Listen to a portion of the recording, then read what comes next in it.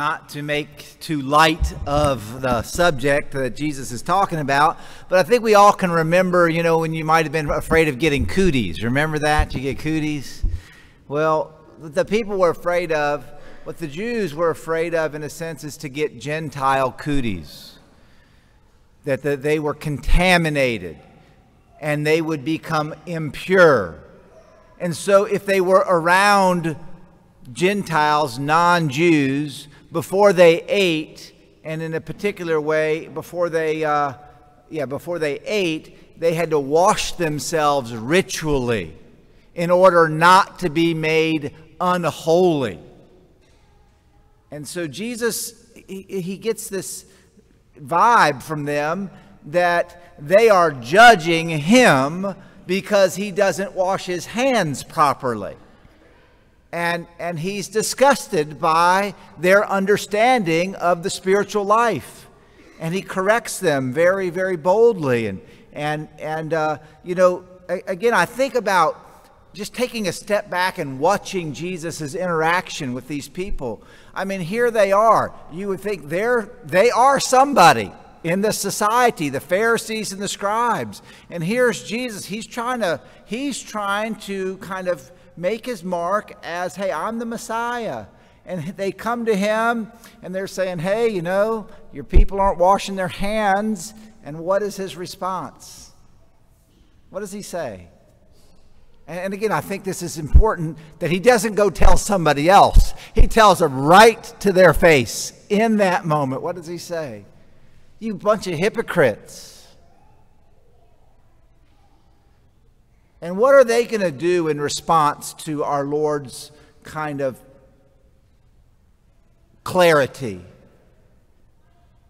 Now, we don't see it in today's gospel. They are going to go off and scheme. How are we going to kill this man? He doesn't wash his hands properly. And they're blind to this. Now, as I like to say, and I will say again this morning, we are not here this morning to judge the Pharisees on their blindness. We are here acknowledging the reality that we have the same nature, fallen human nature, as they do.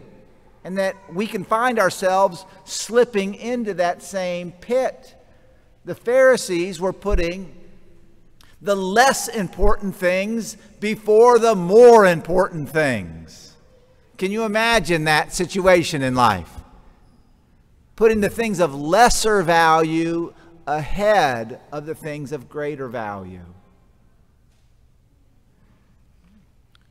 Now, Jesus is very critical of their embrace of tradition. I want to talk briefly, a little catechesis, a little Catholic teaching this morning as we get started. The Catholic Church recognizes three sources, if you will, of our doctrine. We have the Scripture, we have the tradition, and we have the magisterium. Okay, so the Scripture, we all know that, right? That's the Bible. That's the Holy Word of God. That is God-breathed. The author of the sacred Scripture is the Holy Spirit himself. We honor the Bible as the source of our doctrine. But at the same time, we do recognize, don't we all recognize that the Bible did not fall out of the sky one day with gilded pages and a copyright? Don't we recognize that? That it was put together over a period of centuries, even millennia. That the Bible came to us through the tradition of Israel, through the early tradition of the church, through the apostolic witness. And then it was compiled and put together. And the Bible comes to us from the tradition of the church. And then, most often, not in every single case, but most often, our tradition is how we understand what the Bible says. And I'll give you a for instance on tradition, okay? What is a marriage? What's a marriage? A marriage is today what it has always been. It did not change 20 years ago. That is part of our tradition. This is how we understand the sacred Scripture. to describe the human relationship that we call marriage.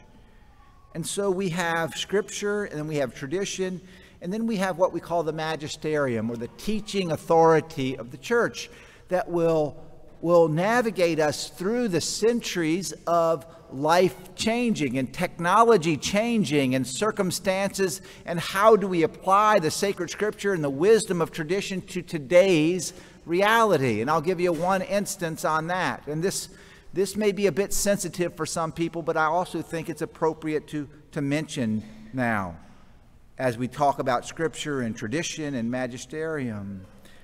You know, recently I read that the Southern Baptists had come out with a statement. And the statement that they came out with was they said it was against the Bible, essentially, in vitro fertilization, test tube babies, and that kind of, those efforts at overcoming infertility. And their statement was that that's not right, that's not good. What is the Catholic Church's stance on that?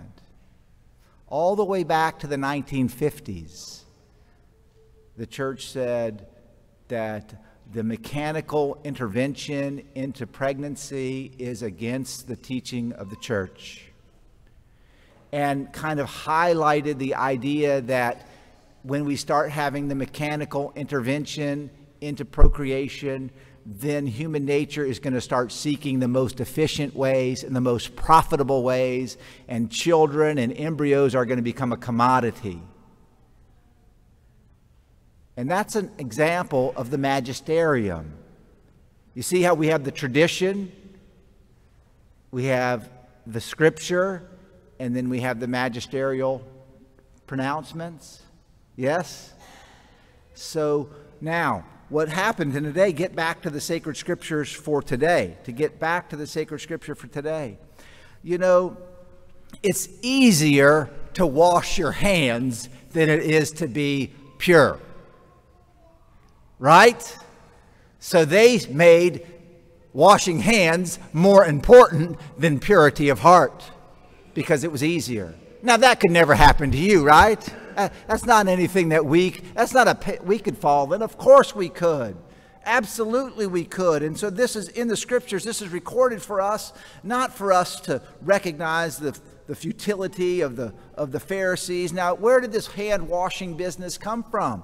Well, in the temple, the priest would offer sacrifices, and they would be bloody sacrifices. There would be blood. There would be the slaughtering of the animals. There would be putting the carcasses on the fire, and all of those things.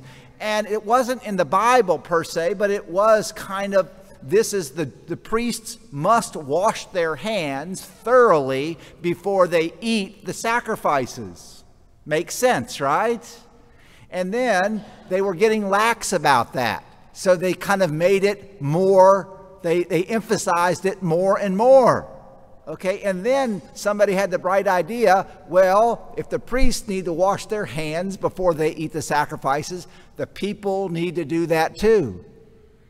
Now, this was not so much about purity from the Gentile cooties. This was just kind of being, they're going to be touching things that were dedicated to God. So let's wash ourselves, right? And so there's a hygiene element there, and there's a sacredness element there. There is this kind of, there's something good about that. But then, well, now every man is a priest in his own home, in a sense. So everybody should be washing their hands at home. And then that washing your hands at home becomes, anytime you've been around those people, you have to wash your hands, because otherwise you're going to be contaminated by them. And it grows and grows and grows to the point where they are washing their beds and their kettles and their this and their that, not for hygiene so much as to not be contaminated by the contaminated people. And so, again, we see our Lord's irritation with this. And we have to recognize, again, this place, that here they are, They are judging Jesus because he doesn't wash his hands properly. He says, "You bunch of hypocrites." And then he says, "Hear me and understand. Nothing that enters one from the outside can defile that person or make them unholy. But the things that make a person unholy are evil thoughts, unchastity, theft, murder, adultery, greed, malice, deceit, licentiousness, envy, blasphemy, unchastity, murder." These are the very things that the scribes and the Pharisees are getting ready to go off and plot against Jesus. But what are they worried about? How much water he used washing his hands. Humbly, this is the second reading today, humbly welcome the word that has been planted in you. This is the second reading. Humbly welcome the word that has been planted in you and is able to save your soul. Be doers of the word and not hearers only, deluding yourselves. What does it mean to delude yourself? What does it mean to delude yourself? A delusion is a false belief. The Pharisees had deluded themselves about what made for holiness. Now I'm going to tell a quick story, a true story. I had the occasion of meeting somebody recently quite accidentally. And during the course of my conversation, clearly I'm a priest. I had my priestly clothes on. They had kind of quit going to church. Slowly, gradually kind of fell away from the practice of their faith. And as they quit going to church, then they quit praying. So no church, no prayer. Why? Why? They had suffered a tragedy in life. A serious tragedy, a real honest to God tragedy. And as they suffered this tragedy in life, they became mad at God. And their anger at God festered. And as it festered, they were less and less inclined to go to church. And as it festered further, they were less and less inclined to pray. And now they found themselves really completely alienated from their spiritual journey. And it just so happened that I found myself in their company. And we're having this conversation. And I said, "You're mad at God." And she essentially said, "I'm not allowed to say that." I asked her, "Are you mad at God?" And she was like,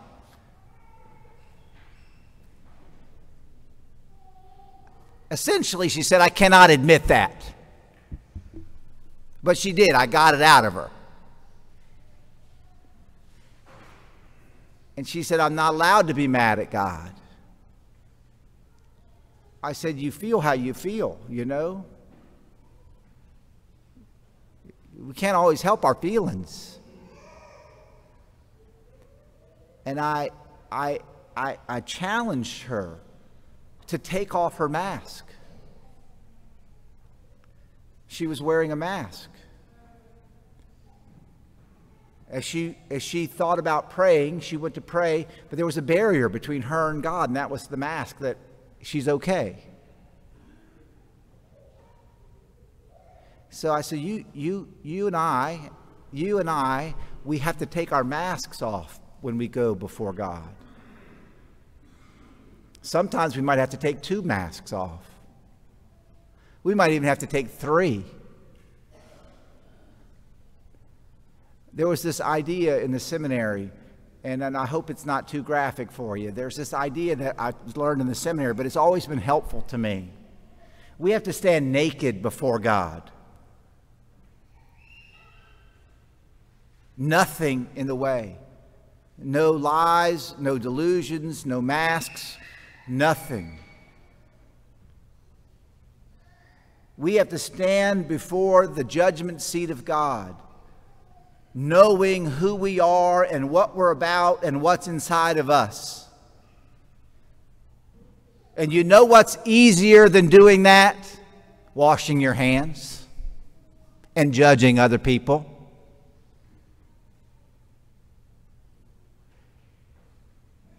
Yes or no?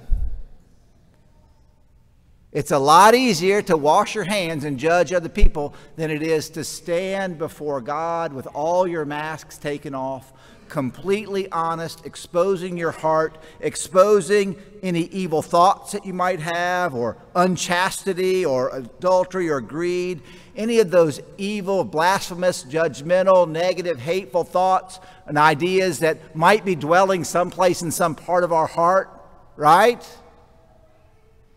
We have to stand before God.